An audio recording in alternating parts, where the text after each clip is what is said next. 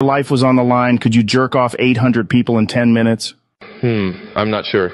Even if I'm jerking 2 at a time, there are, 800 guys in that room? So that's 400 times whatever the mean jerk time is. The what? Mean jerk time. I mean, it doesn't matter, but hypothetically, time is equal to 400 total jerks at a 2-dick rate. Unless Elon jerks off 4 guys at a time, and then we can cut that in half. How would he do 4 guys? He's got 2 hands, so that's 2 dicks at a time, right? Look, you have 2 guys on either side with their dicks tip to tip, so you're going full length. 4, see? Oh, from the middle out, that does make sense, like 2 shake weights. Yeah, so what we're trying to do hypothetically is minimize, which is 800 dudes multiplied by mean jerk time divided by 4 dicks at a time. Of course, Elon would have to pre-sort guys by height so that their dicks lined up. Not by height, technically. The measurement that we're looking for really is dick to floor. Call that D2F. You know, if a guy's dick was long enough, it would be able to reach up or down to another guy with a different D2F.